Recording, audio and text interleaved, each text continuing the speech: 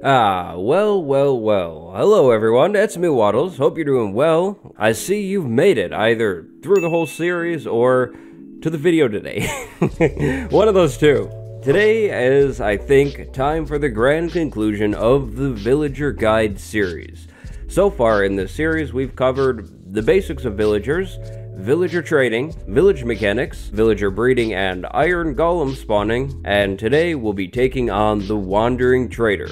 As in talking about it, not fighting one, yeah. So as always, if you like what you see, drop a like, subscribe, notification bell, turn that thing on. All of my links are in the description, and let's start talking about the Wandering Trader.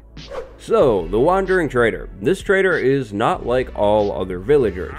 Not only does the Wandering Trader only sell things, the Wandering Trader also has the best shoes in the game. Wandering Traders will spawn in your world with 2 llama friends. These llamas are a little different than the normal llamas. They have a custom robe, a custom headdress, and a custom scarf as well.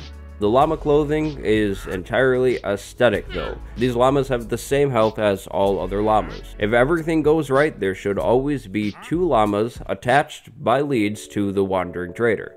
To make things clear, there will be 1 Wandering Trader. A Wandering Trader may spawn in your world after 20 minutes, but not necessarily. This spawning can fail, and if it does fail, the game will eventually try to spawn another Wandering Trader. The Wandering Trader and its 2 llama friends will spawn within 48 blocks of the player. And unfortunately, this trader friend is not forever.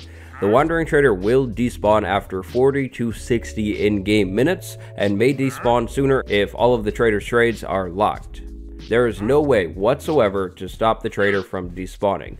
Name tags, boats, trapping it, none of that is going to work. The trader will be leaving. Wandering Traders will always have 6 total trades.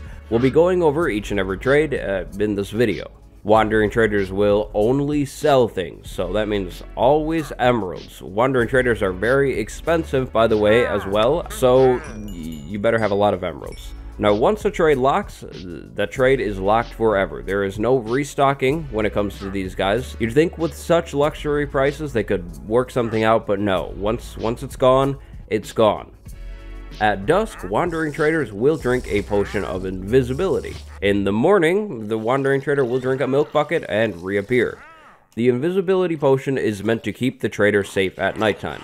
Wandering Traders will try to avoid zombies and their variants, as well as illagers. Beside the invisibility potion, the only other method that the Wandering Trader can use for defense is its 2 llamas. These llamas will aggro to things like zombies and illagers. Now, regular villagers have no drops whatsoever, but that's actually not the case when it comes to the Wandering Trader. Wandering Traders can drop a potion of invisibility if killed while holding one, and they also can drop a milk bucket. Looting will increase the odds of these 2 items dropping. Now, a naturally spawned Wandering Trader and the llama set will have leads in between them. If the player decides to kill the Wandering Trader, or if the llamas go too far away from the trader, then the leads will drop, so you can actually get some leads from these guys as well.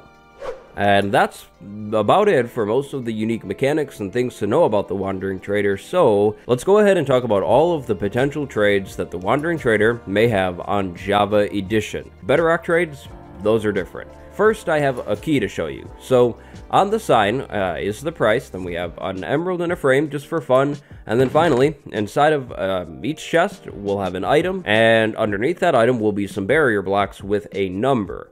However many barrier blocks are below an item is how many trades you will have with that item before the trade locks.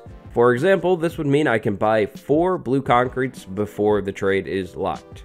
So with the explanation out of the way, let's go on to our 1 emerald trades. All of these items will cost 1 emerald.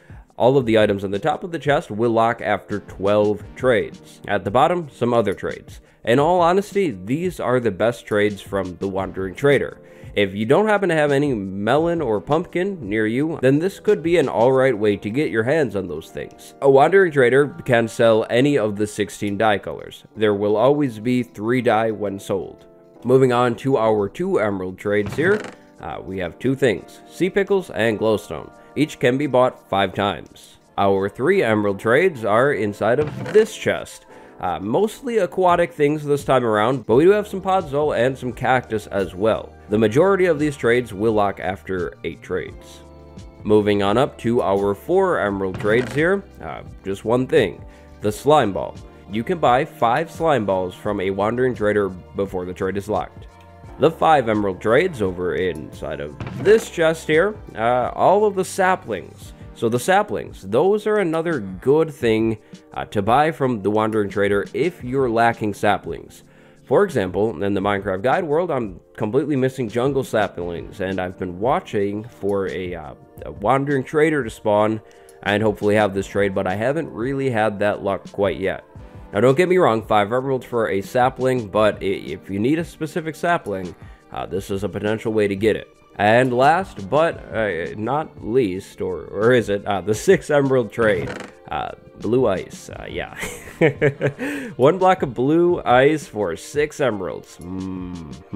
So those are the trades, but keep in mind that each wandering trader will only have 6 trades. So that means 6 of those random trades that I just showed you. No more or less than 6 ever. So to summarize things, wandering traders may look like villagers and sound like villagers, but they actually are something that is a little different. They won't sleep at nighttime, they don't breed, they won't turn to zombie villagers, and they despawn no matter what. The prices are expensive as well, so don't know if it's worth it, but it's totally your call. If you're loaded in emeralds, then maybe it's time to send some of those over to your local wandering trader. But with that, I think we have just about broken down each and every villager mechanic in the Minecraft 1.14 and up update. On the end card of this video will be the villager guide playlist. If you missed an episode, go ahead and slide into that playlist and find that episode.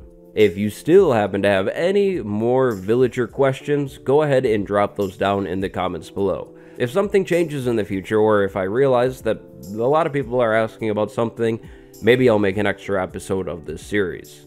But for now, that is just about it. If you've loved the series, or if you love what I do, maybe consider becoming a patron today. If you decide to, there are of course some cool benefits like my fan server, early access to content, and even episode dedications. If you're interested, check out the link down below. If you're not, then don't check out the link.